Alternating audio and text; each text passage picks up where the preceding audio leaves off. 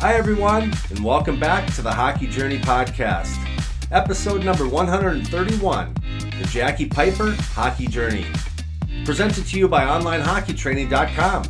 I'm your host, Coach Lance Pitlick. If you're new here, please make sure you subscribe so you won't miss out on any future episodes. Before we take another lap around the rink, hear the incredible hockey life of our next guest, Jackie Pieper, and begin this conversation. If you want to learn more about me, my hockey experiences, what I know, and most importantly, how I've been helping hockey players get really good with a stick and puck, just head on over to onlinehockeytraining.com. That's onlinehockeytraining.com and gain instant access to my 10-part video series where I'll show you everything. Consider it my gift to you.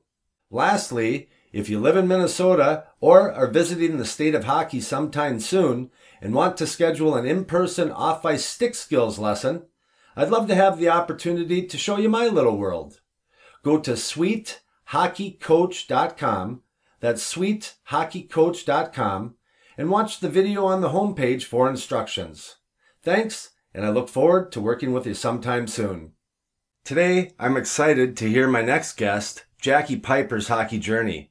I was introduced to her from a mom of a player I train, who loves the podcast, by the way, and said Jackie would be an awesome guest on the show, so here we are. Jackie Pieper made it to the top of the mountain, having the dream of one day playing college hockey, and I want to know how she did it. We'll start at the beginning and go back to where this young hockey hopeful was guided early on by her mother, who had a passion for the sport and passed that love on to her kids. However, like every hockey journey, there are some dark and challenging times, and this was something the whole Pieper family would have to collectively go through and band together as one unit, as one of their team members, Duke, her older brother, at the age of 15, was told he had a 5% chance to live. Jackie Pieper's contributions to the sport of hockey didn't end once she hung up the competitive skates for good. She's been guiding the next generation of hockey greats, coaching at various levels over the years, and currently doing private small group on-ice skills training most mornings before she heads to the other passion she has, and that's helping others again as a speech pathologist. If you're ready to get inspired, well, grab your water, cup of tea or coffee, and let's settle in to a story that is sure to pull on the heartstrings a little bit. So ladies and gentlemen, please help me in welcoming Jackie Pieper to the show. Jackie, welcome to the Hockey Journey Podcast. Thank you so much for having me. I'm excited about it. I was training someone that we both train. The mom said she'd be a cool guest to have on the show, and here we are. So I appreciate you taking the time, and I really look forward to hearing your story, and I know my listeners are going to enjoy it as well. So how I like to start all the shows where I'm interviewing someone is I'd like to rewind the tape, and let's take a moment, look in the rearview mirror, and go back to the beginning. Where did you grow up? What was your childhood like? Your parents, siblings, friends, your introduction to hockey and other sports? Basically, tell the listeners in a nutshell what the heck it was like growing up Jackie Pieper. Yeah, so I grew up in Eagan, Minnesota, and skating was a huge part of my childhood, as my mom has been a skating coach and a figure skating coach her entire life, and my dad played hockey and football at Ohio State. And so basically my daycare, as you would say, was going to the rink with my mom, and she just tied skates on my brother and I, and was more like, fend for yourselves, I got a coach. And her biggest thing, because my dad really wanted my older brother to play hockey, and my mom said, okay, that's fine, but both of the kids are going to learn how to skate before they touch a sticker puck. So my first couple of years of skating, and I started skating when I was 2 years old. So right away, threw skates on me, and Wow. I lived at the rink. And of course, I wanted to keep up with my brother. So I was, constantly just trying to race him.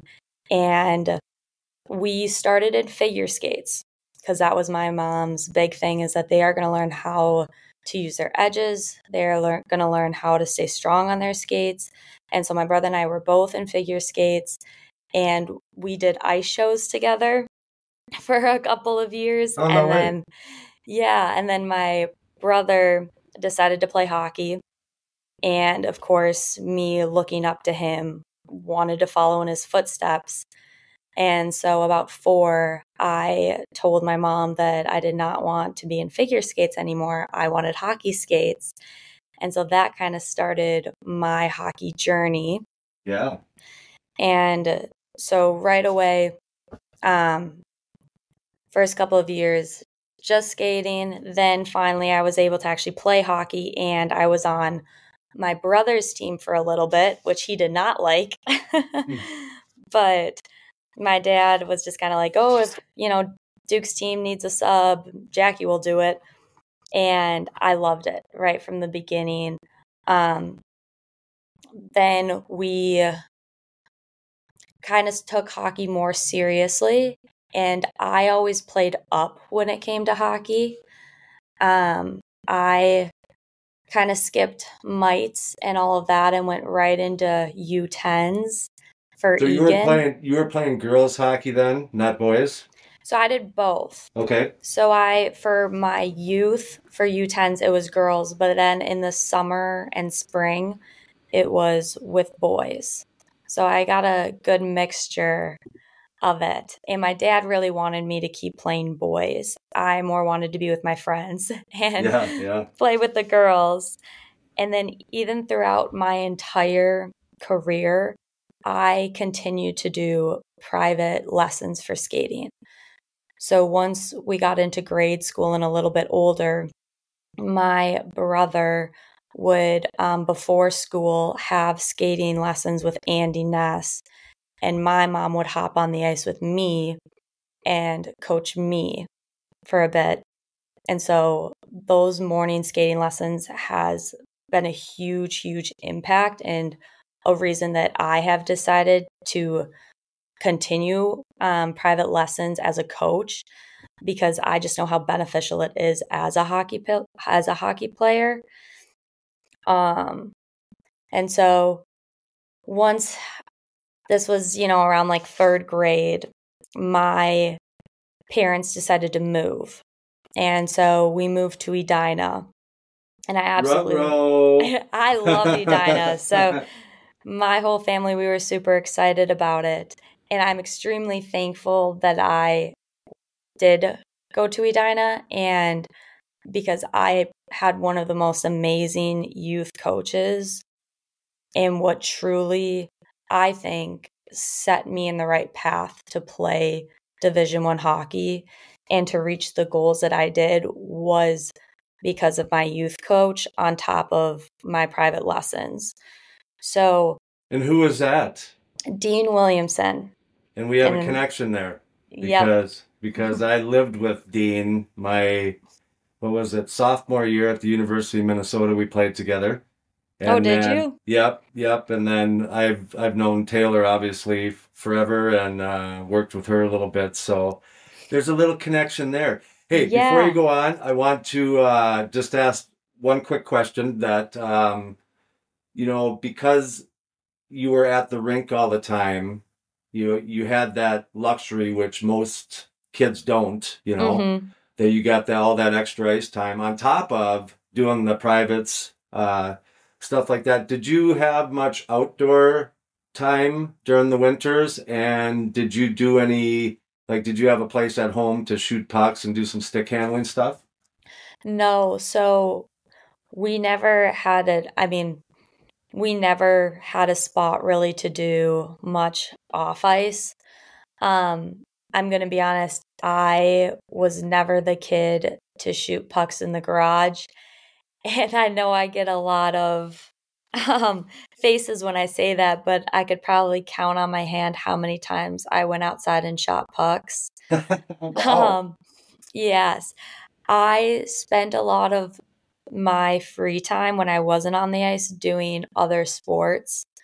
my parents did throw my brother and I into anything really we wanted. So I played basketball, soccer, track, um, literally anything. We skied a lot in the winter. So we were very active. So when I was on the ice, it was very hockey focused and skating focused. But once I was done with practice, I was kind of took a break from hockey. Yeah, okay. Yeah. So that's good. You multi-sport athlete. Yep. Let's go back to our buddy Dean Williamson. Um, he seemed to have made a heck of an impact on you. Talk a little bit about that. How did he change your kind of trajectory? Yeah, looking back at um the coaching that I got from Dean, I think it's very rare to find youth coaches in today's hockey world that are like Dean Williamson. And he not only he was my youth coach for almost every year, but he also would have in the summer morning ice for us to work on stick handling for an hour. And so he would invite around 5 or 8 of us Edina players, and we would learn how to stick handle, learn how to deke. And so what really I believe set him apart as a coach is because he worked on those specific skills at a young age. This was when I was in U10s, U12s, and I learned all of those kind of fundamental skills that I think a lot of kids look past. And in the youth, we didn't just work on regrouping and, forecheck. He really took the time to work on, pinching, how to play D, how to deke, what your whole body should be looking like. And so those little details is what really set me apart as a player on top of my skating ability, because that was for sure my strong suit. I could skate. And then, I had Dino on top of that really teach me how to deke. And I wasn't, I wasn't by far the best stick handler, but I could deke. And I think because he really took the time to teach me how to transfer my weight from one skate to the other as I'm pulling the puck across, how the puck should be pulled across, not an angle. It's got to go all the way. When you go to your backhand, you want it to be, your full extension, have just your top hand. So he really took the time with all those little things, and we worked on it. And, without that lesson, I don't really know where else I would have been taught those little things. And I just think he was a phenomenal coach in general. His drills were great. He did give us stick handling homework. And I'm sorry, Dean, if you're listening, I didn't quite probably do it as much as you wanted me to. But he just had he gave us those fundamental skills that some youth kids miss. And I'm seeing that right now as I coach these privates and work with them. They're missing some of these little fundamentals. A lot of kids don't know how to deke, and they don't know kind of how your head needs to move with your body, because that defenseman is looking at your chest. So your upper body needs to move, not just the puck.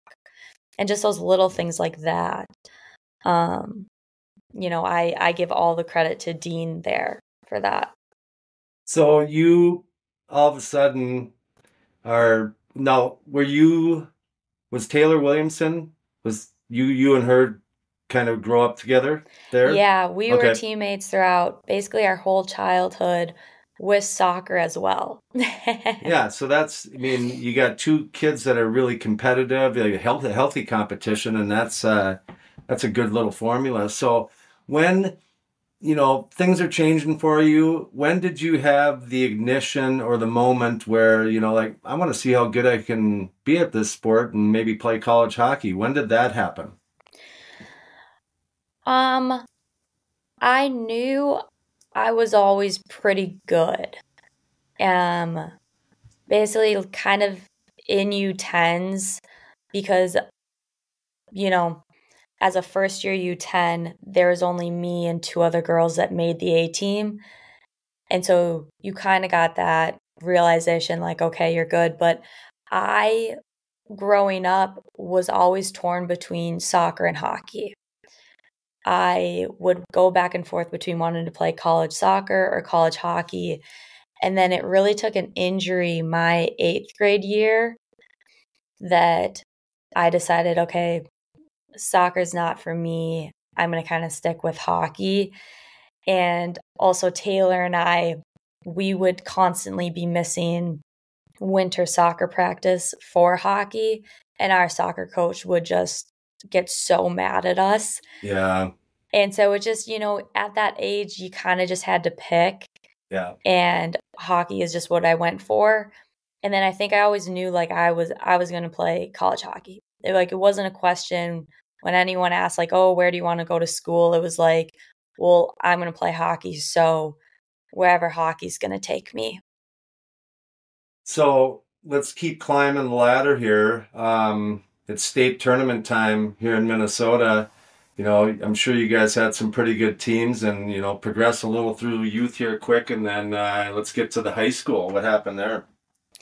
Yeah, so our high school team actually never made it to state. We lost in the section final every year, and it was against Tonka. And the Tonka girls team back then was unbelievable. I think my freshman year they had Rachel Ramsey as a senior. Oh, Like Sid Morin was a couple years older than me, and she was a gold medalist. And so they just had an unbelievable team. And I think they went 3 years where they were like three-peats for the state tournament.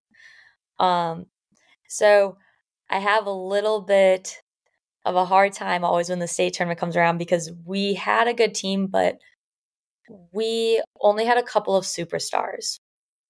And really, Taylor and I, and there was about two girls above us that went D1. So I know everyone talks about, the Edinas, how good they are. But when it came to kind of Taylor and I's years, there was really only, four that went and played D1 hockey, where, Tonka, I mean, they had, I think, eight. And even now they still have a good chunk, and so does Edina. But sadly, we never won state in high school. well, you know, I can sympathize with you a little bit, but if you're not from Edina, I don't think you're going to get much sympathy from anyone else. You know, Yeah. I was just talking to, I mean, because like I said, the state tournament's going on, and I was just talking to a kid about how just it's unbelievable how good Edina is all the time. And I had a year I was coaching Pee Wees, and I was coaching the Pee Wee Double A team, and every player that I had, none of them signed up to as defense as their preferred position. So I'm like, all right, you're the best athletes. We'll figure it out. So I every kid had to do like a 3 week rotation, and then I just told the parents that by the February we're gonna go with our tournament lineup, and Yeah. we did, and we ended up making it to the state tournament. And my kids, uh, they overachieved every one of them, and we played Edina in the championship game. Jeff Johnson in Edina, and we Yep. got thumped like 8-1 or something like that. Uh, and but it's amazing, and I want to talk about that later. It's just amazing, just the consistency of that. So, all right, so Yeah. you didn't win a state championship. You didn't get to, did you get to the state tournament, or you never even got to the No, state we tournament? were we were back-to-back state winners in youth, but in high school we always lost in the section final Ah, in like tough. overtime. Yeah. Well, that's something that we have together. I always got beat at Cooper High School by Minnetonka or Stinkiny Diamond. So, um, what? Let's your career. I mean, obviously you're on the radar, and you got colleges starting to creep around and court you a little bit. Who were some of the colleges that you were entertained by, and then kind of walk us through your college career. Yeah, so I am probably not like a lot of Minnesota girls. I never really wanted to go to the U, which is funny since I ended up at the U. But because I think I just knew everyone wanted to go there. And I was like, I want to go somewhere different. But I got looks from about every school in the WCHA and every school in Hockey East besides Providence. So I I was fortunate enough to kind of really decide what was best for me outside of hockey because my mom during this process really engraved to me that if you were to get hurt, you need to love the school that you are at because all of a sudden you're not playing hockey and you're there for school too. Yeah. Um, so that was, something that I constantly thought about. I also knew that I did not really want to go to a big school. I wanted to go to a smaller school. And that was just, I wanted to meet, other kids. And the U to me, every time I was on campus, always felt so big. But kind of once it came down to it, my real kind of handful picks was Wisconsin, North Dakota, Duluth, and then Merrimack was in that mix. And those were kind of the ones that I weaned it down to when it came to kind of And were you time to going, pick. did you go on visits during this whole time? Is that how you kind of got things kind of whittled down? Yeah, so what is really nice for girls hockey is Winnie Brote puts on prospects where there's, 3 weekends throughout the summer. You're thrown on, a random team with all Minnesota girls, and college coaches come to that tournament and they coach you. And every weekend you have different coaches, and you got two coaches. And so you really get to know the coaches throughout that weekend. Cool. And, I think that is huge too because you really kind of get to know how they coach, their personality, as well as them looking at you, how your body language is in between shifts, how are you doing when, you want to play with your friend and it gets switched up, all of those things. And then I was on Whitecaps and we would go to this tournament in Naha. And during that time is when we would fly out a couple of days early and go on to these visits. If they weren't, from the Minnesota area, is when my junior year, my dad and I flew out and we went to, a ton of schools, some that I wasn't even talking to and we just wanted to look at in case I was interested, like New Hampshire was one of them. And so that is really, I got great exposure due to kind of the prospects that Winnie did and being on Elite League and being on Whitecaps.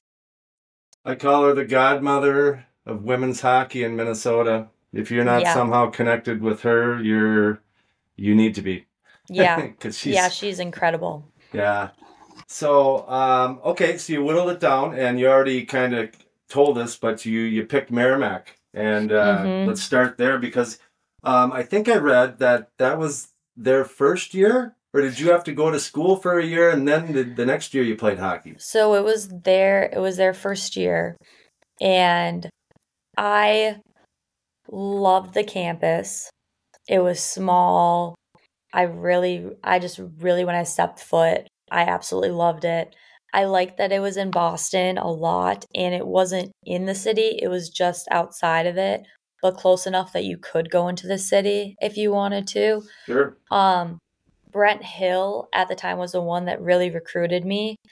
And the amount of time that he spent with my family and I, and that he was, the U18 coach at the time was also a big impact and was a huge factor for my decision. And I liked knowing that I would be able to come on and play right away. Because you never know with, these other teams that have a lot of the older girls what your role is going to be. And I really wanted to jump in and make a big impact from the start. And, that's kind of what happened. I got kind of lucky in a way that I was able as a freshman to come in and be on first line, be on power play, be on PK, and be almost like a go-to person playing against Boston College, Boston University, Northeastern, which has like Kendall Coyne. Yeah. It pushes you a lot. So yeah, I really enjoyed my time at Merrimack. Um, I ended up only a couple months in becoming a captain. And, I think looking back, if they were to ask me to do that again, I probably would have turned it down just because, I was 17, 18 years old at the time. And Yeah. didn't quite, I definitely was not ready for that responsibility. Um, it had a lot of pros and cons to it, but They never hand you the owner's manual and say, here's your, yeah, job requirements of being a captain. They just say, here, we're throwing this yep. on your jersey and go do your thing. Yeah, and it was me and another girl that transferred from Duluth who was a junior. It was her and I, and of course, she had way more experience, but all I had was, high school captain, and that's way different from being, a D1 captain as a freshman. Um, so I probably wasn't the best captain because, you know, I was just more like I was hard on them when they needed to be, but I'm sure it was also hard looking at a 17-year-old and, as a captain at the time. Right. Right. Interesting. So, did you guys, that first year, did you make some noise? We did. We actually had a phenomenal first year. Our first game was against St. Cloud, and we lost to them in overtime. And then the next weekend, we beat New Hampshire. We never did well against Boston College. They were Yeah. so good at, during those years. But we all really stepped in. And it was nice because a lot of girls that were recruited from Merrimack were from Minnesota. So I knew a good amount Yeah. that was going there. So we already had a little bit of chemistry, which made it a lot easier. And I do think Minnesota players have a different style of playing versus out east. And, we really meshed and really put our name on the map from the start, which was awesome. All right. So, you have a solid first year, but then are you back there year two because there's some time that you moved back to Minnesota? Yeah, so I was there for a second year. And then as I'm starting to look at careers at the time, it was actually kind of funny. The Merrimack coach is the one that told me, "Oh, you should look into being a speech pathologist." Yeah, and at the time, I had no idea what that was really. Yeah. And I was like, "Okay, I'll do some, digging into it and look into it." And I decided, okay, that might be something that I want to pursue. And in order to be a speech pathologist, you have to have a certain undergrad degree because you have to go on to grad school after. And Merrimack did not have that undergrad. And so once I came home from winter break and I was talking to my family, and there's kind of some other factors to it. I didn't really, it was very hard being, a captain, having a lot of the girls be your age and not having really kind of that hierarchy of, seniors and all of that. And so my dad, kind of sat me down, and throughout my whole second year, he was like, "You could always transfer. You can always transfer." And so when I went home for winter break, I was like, I'm going to start looking at schools that have speech pathology as their undergrad. And so from there, I narrowed it down to 3 schools that I would be interested in playing hockey. And once our season ended, I went into the coaches, asked for my release. And, that was a really tough conversation. Um, and probably not a day that, I want to live through again. Right, right. And again, Um, you're 18, 19 years old. yeah, yeah. And, they, the head coach took it, I think, pretty rough, but, the assistants were kind of like, okay, like, we understand. So after I got my release, I started reaching out to other colleges, and I reached out to Winnie Brodt and let her know, hey, I want to transfer. And my schools were Penn State, Minnesota, and Ohio State. And so now I'm jumping into, bigger schools than what I'm at. Hmm. But I was like, this is what I know I want to do. And so I reached out to Frosty, who, I mean, this was by far the best decision of my life so far. I could not have been happier, with how this all played out. But I am home for spring break. And Frosty was like, hey, do you want to, come for a visit? And I'm like, sure. So my dad and I went, and my dad already knew Cal Dietz, who's the strength coach at the U, because of he helped my brother through all of that time. And so as Frosty's taking us through the tour, he's saying, oh, you would live over here. And when we get into the strength room and talk to Cal, Cal's like, oh, when can I start giving her a workout plan? And my dad and I are looking at each other like, wow, okay. And after the visit, we go and get Potbelly, head back to his office, and he's like, so you can sign here. And I'm like, oh. And Full court press. yeah, I kind of like freeze and panic. And so I just sign it, and I'm like, okay. And he's like, okay, welcome. And I was like, okay. And I call my mom after, and I'm like, so I guess, I'm going to the Gophers. And she's like, what? Because it happened so fast. And, but I'm so blessed that it did happen the way it did. Because I could not have been happier with my experience at the U.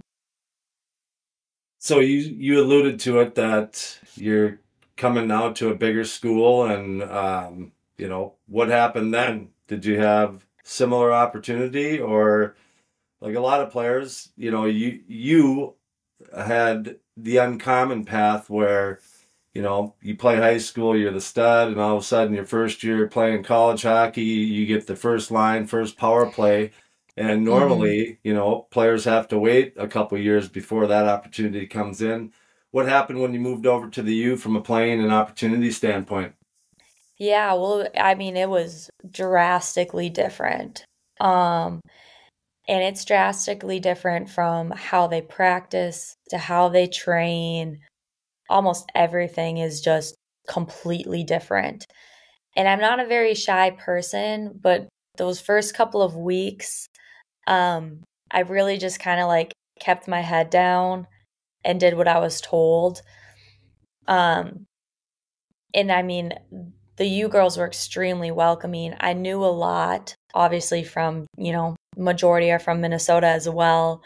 So growing up and playing from, but it was a battle. I mean, every day at practice is a battle, and you are working for a spot, you're training for a spot. And me walking in, they kind of already had their spot set. Yeah. I mean, and then they're recruiting top of the top kids. So, I mean, those freshmen, they're, you know, third, fourth line, even though if they went anywhere else, they might be, first and second line. Right. So it was definitely different, but I think what was different for me is I played so much at Merrimack, and I got that exposure that when I came to the U, I was just happy to really be on a team and still playing the sport that I love. And I think as you get older too throughout your college, you start to just be grateful versus a freshman. It's almost like do or die. Yeah. Like I was okay being third and fourth line and all of that because I knew my role. I was like, there's kids that just came back from the Olympic team. Like Right. they just won. Kelly Panic just won a gold medal.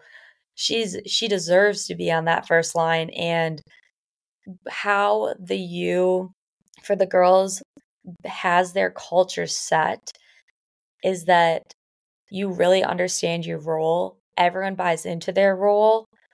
And they just did a great job, no matter what line you are, making you feel included and still such a huge part of the team. And so obviously I worked my butt off no matter what. And I was always trying to reach for, a higher line and more playing time.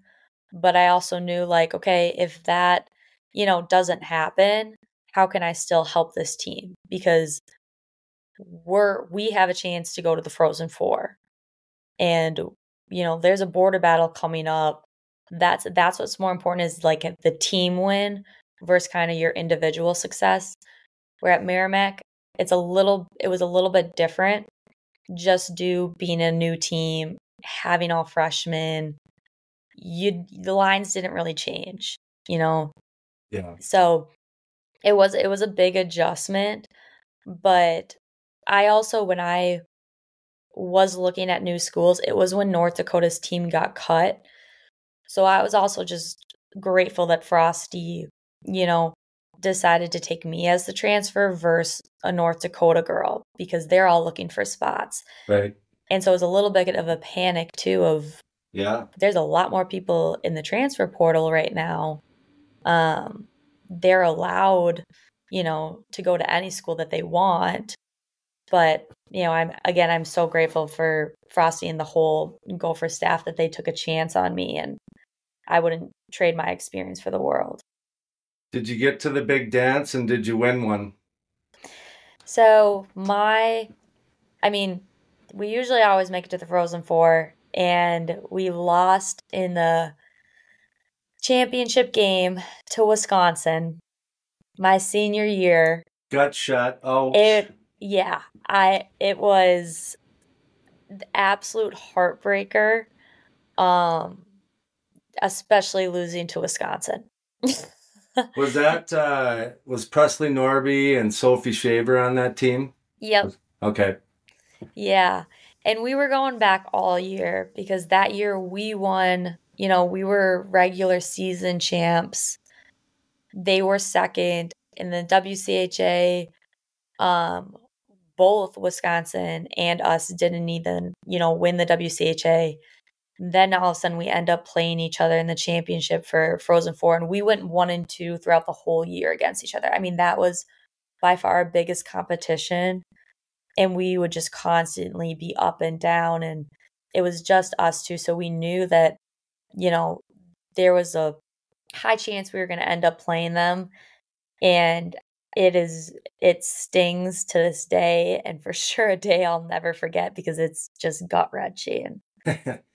Yeah, well, that and then the high school tournament, because I trained so many players in all the state tournaments, I got some that are real happy and others that aren't, but we just reset and go on to the next thing. So Yeah. did you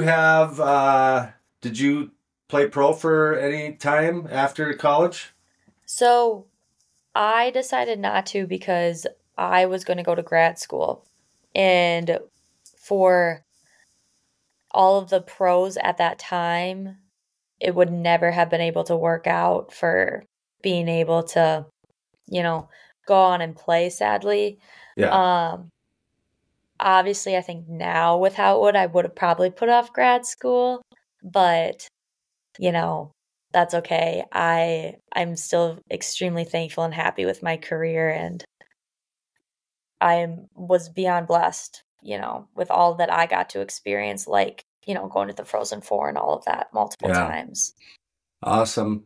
So let's transition. We talked about it in the introduction, but let's talk about your brother Duke.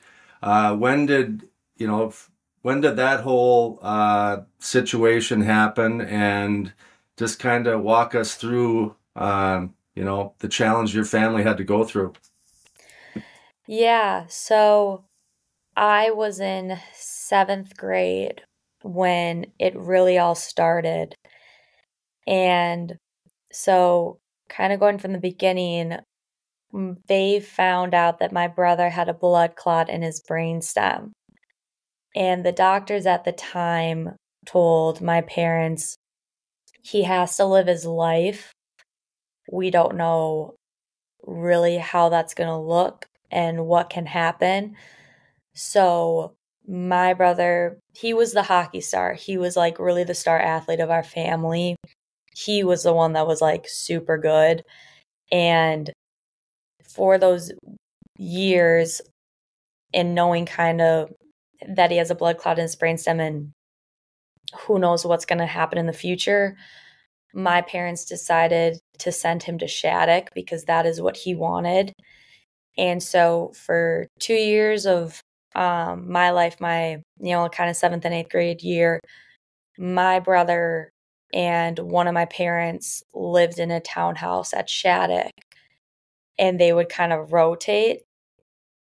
Um, and, that was kind of hard Yeah. because, I'm kind of getting shuffled around a little bit. But I knew that is what was best for Duke, and he was happy.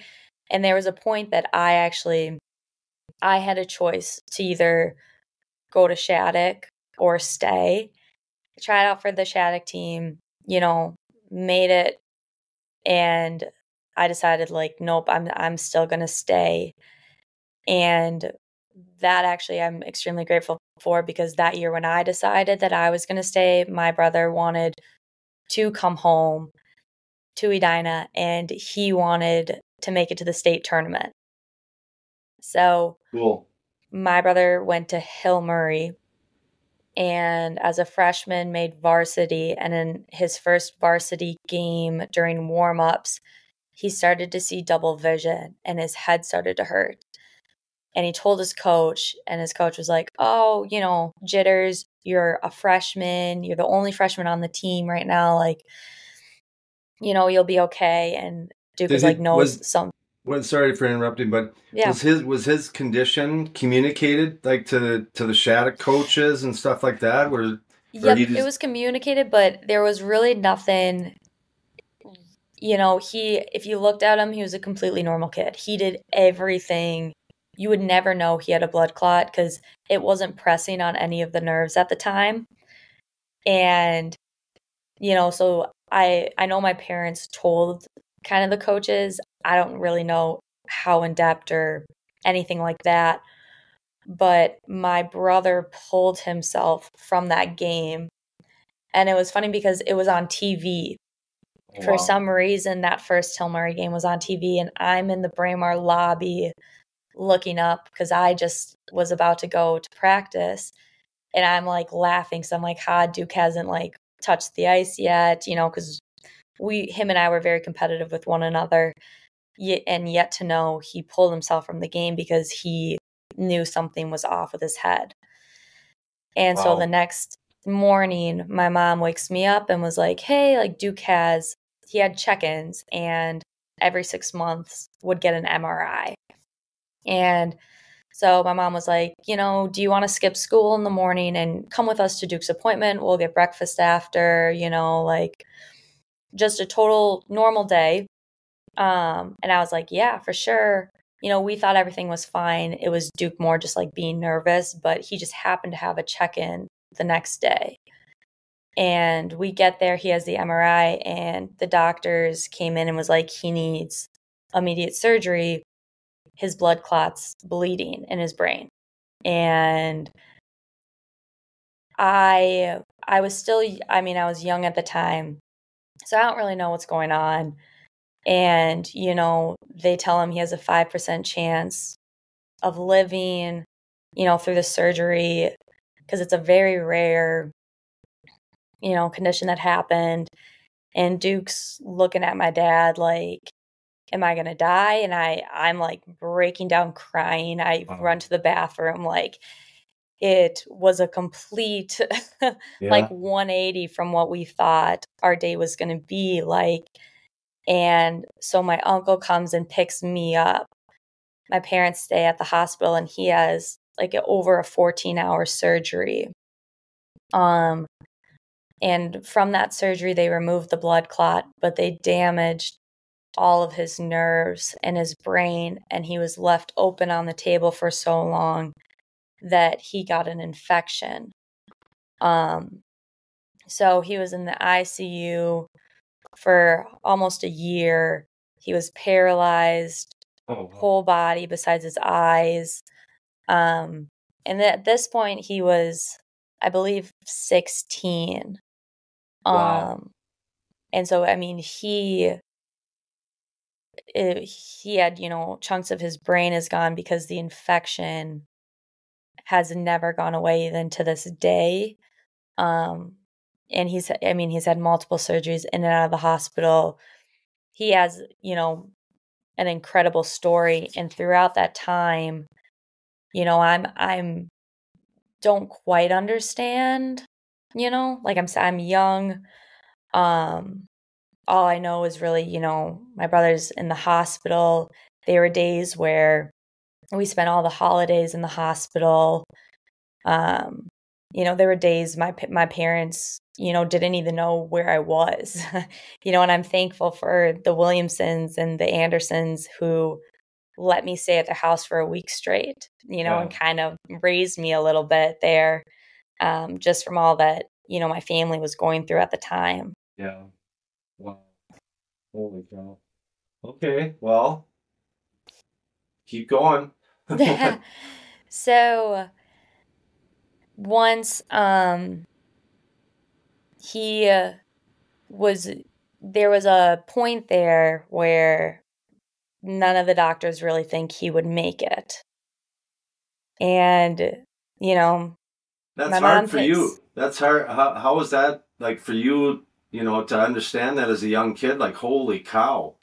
yeah, I didn't, I still didn't quite understand it, like I knew he isn't doing well, but not to that extent. I'm still looking at like the brother that I had, and who I grew up with.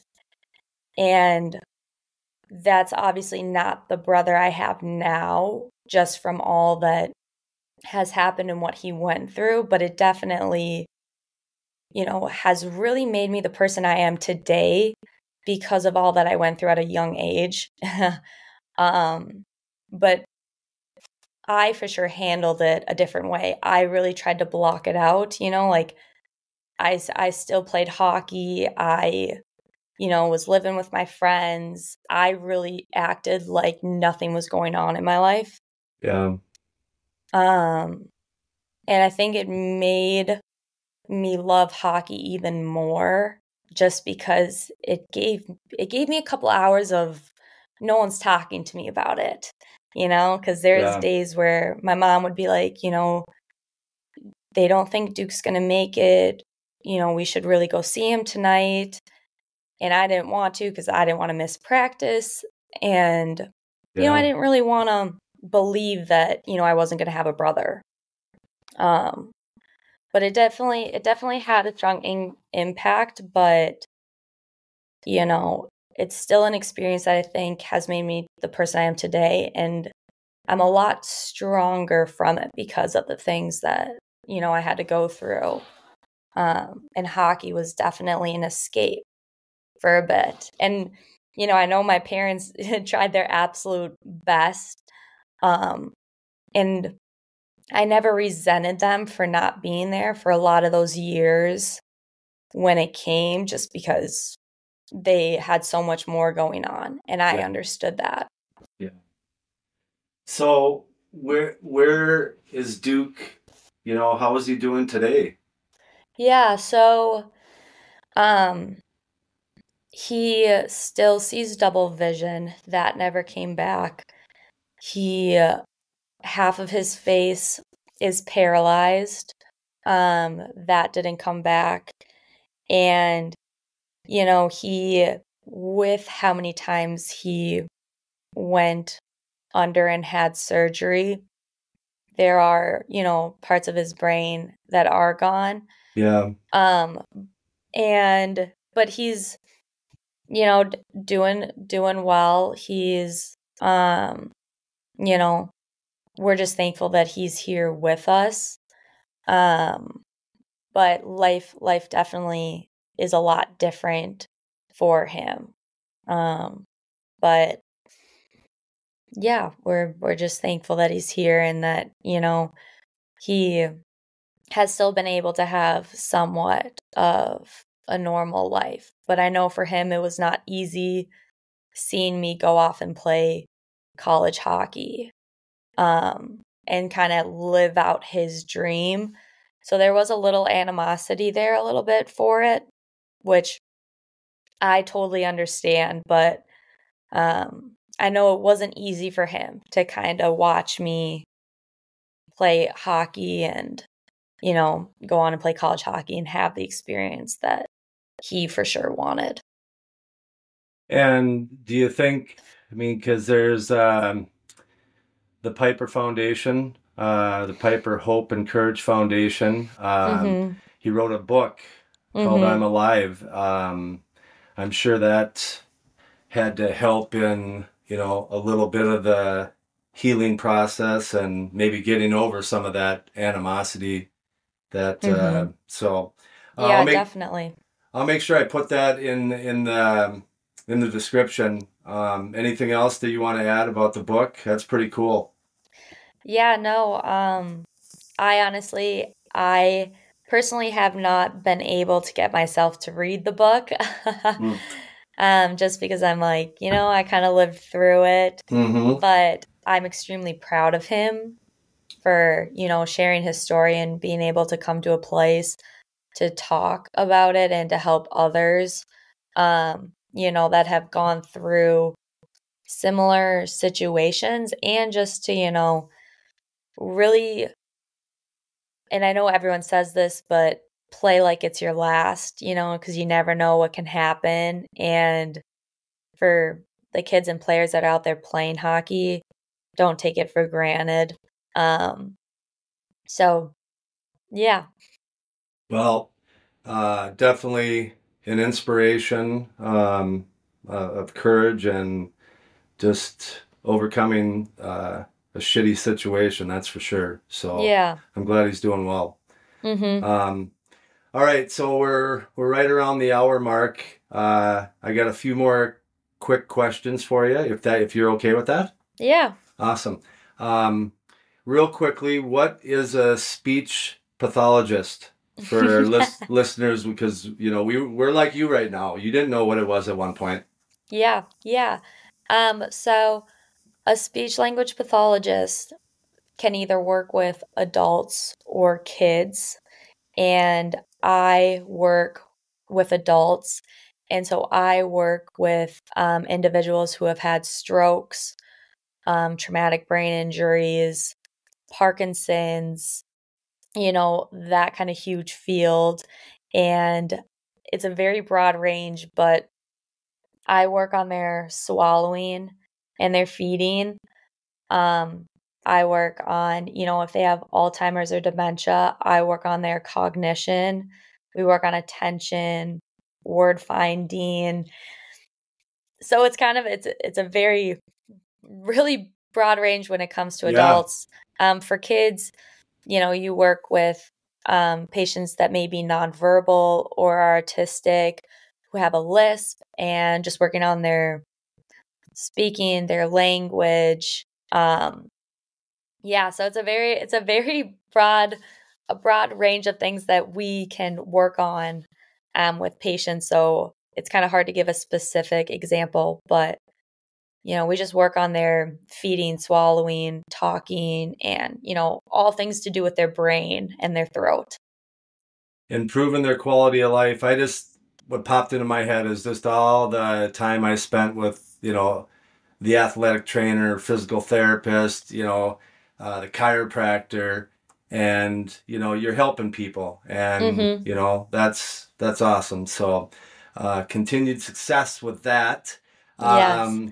You also You coached some through the years here. Now you're currently just doing small group skill stuff on the ice. So my question to you is, after an ice session, what do you want the kid to say to their parents in the car ride home? When the mom or dad asks, how was your time with Coach Pieper? That they learned something, that, they learned something that they did not know beforehand, whether it was, how your hips need to rotate when you're doing crossovers, or, where your hand should be placed when you shoot, anything like that, is that they actually take away something that they learned and can then, when they go to practice, be able to implement that, how your stride should look and how you need to be your full blade and then your toe. All of those little things, that you don't really get in a big group setting, is those fine technique points that do matter down the road. Because if you want to play college hockey, you got to be able to be good on your skates. Yeah. You got to be able to have those edges, a stride, power, and you don't get that unless you really work with a skating coach. Yeah. There's this so much as a youth coach, to go over the technical things, so many of those, but then the tactical things, and then if you don't have a lot of experience, it can really expose holes in someone's, but it is a lot. So thanks for what you're doing. That is awesome. My last question is that I've been trying youth hockey associations around the state of Minnesota have been trying to solve something that they can't. And that's, I looked at all the state tournaments that were going on at every level, and guess what? There's a green and yellow and white team in almost every level. So I remember in Wayzata, the board would spend time or coach player development, and what are they doing over there that we're not doing? So how is it that Edina is this consistently always in a thorn in everyone's side? I really think it is from what those youth coaches do. And they're not so much just trying to make one individual better, they're trying to make the whole team better. And it's not just regroups, cycles, they really take the time to teach a kid how to play defense, how to deke, all of those little things that matter when you're in youth. And so then once they get to that high school level, you're not teaching them how to block a shot. They should already know that. And I think that's a big thing. Take the time to teach the youth kids the little things. So then when they're in high school, that high school coach does not have to teach them things that they feel they already should know. Yeah. Excellent. Jackie, first, let me thank you for taking the time and sharing your hockey journey with me and the listeners. Yeah. It was awesome. Second, congratulations on a great hockey career. And finally, Thank you. yeah, thank you for continuing trying to improve the game. But most importantly, it's how you're helping others, hockey connected or not, supporting them in every aspect of their life to give, I guess, each individual the best opportunity to succeed. If there's anything that I can do to help in what you have going on, please don't hesitate to ask. Thank you, Jackie, for sharing your hockey journey. Yeah, thanks so much for having me. Well, that concludes another awesome episode of the Hockey Journey podcast. I can't thank you enough for stopping by and listening. I hope you enjoyed hearing the hockey journey of Jackie Pieper, and what a journey it was. If any of you young hockey hopefuls are looking for a mentor, someone to look up to or learn from, Jackie is someone I would highly recommend.